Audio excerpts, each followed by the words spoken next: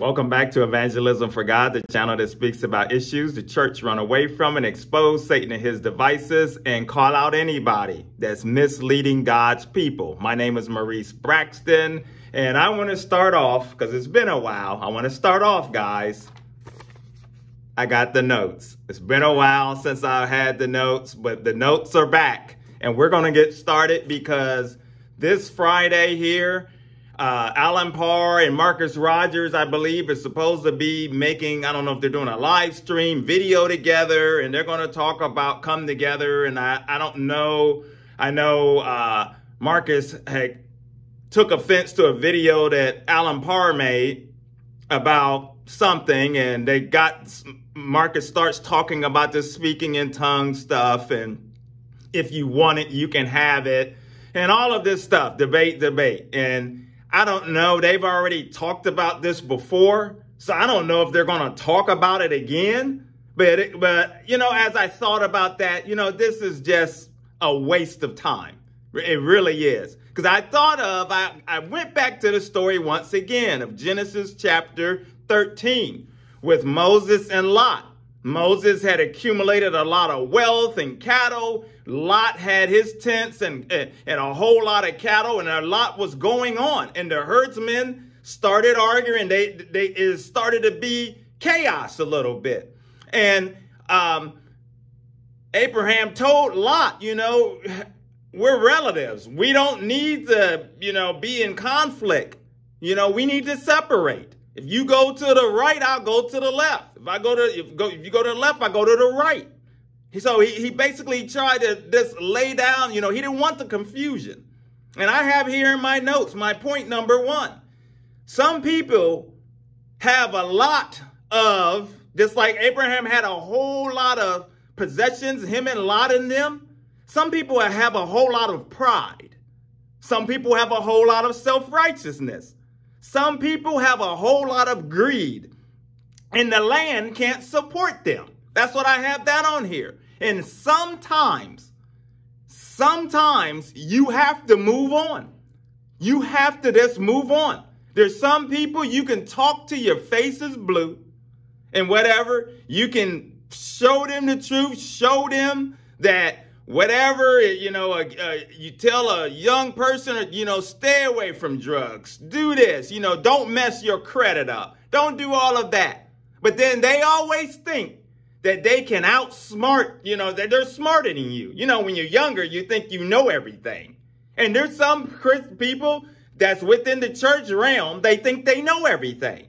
And there's some people that you're just not going to be, they're stuck. They're gonna sit there and they're gonna cause confusion somewhat.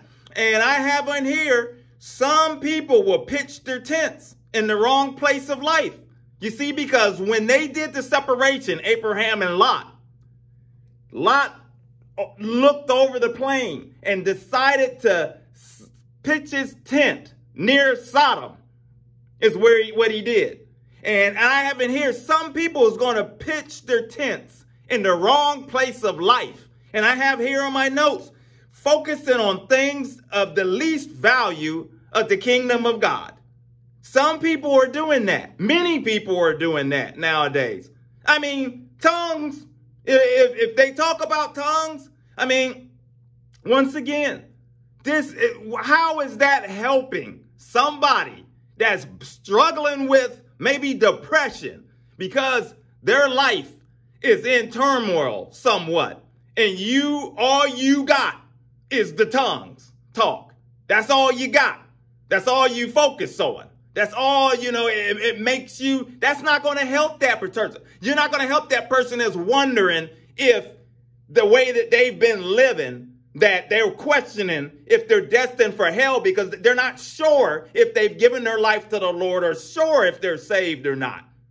And back to tongue talk, pointless, you know, little issues that goes on within the body of Christ that are, you know, of least of the value. You know, there's a lot of other things going on within the spiritual realm. And I don't think that tongue talk should be at the top of it. Tongue talk should be right at the bottom of that. because there's so much more we need to be doing. Tongue talk is not going to lead a person to Christ and help somebody be delivered from a demonic spirit. That's not going to do anything. So having discussions with people sometimes, unfortunately, you just got to move on. I've noticed that there's some people that are set in their ways. Some people. There's a study, and I mentioned it early on when I started this channel, but it was talking about how much more difficult it is for someone to become saved the older that they get. And there's a ripe age of a person being saved based upon the studies over the years. And I can't remember the actual age, but I know it's before 16. That's the highest rate, I believe, of a person being saved. And then from there, it starts to decline somewhat. But I remember the analogy I heard of about like walking into a dark forest. And the further you go, the more you become lost.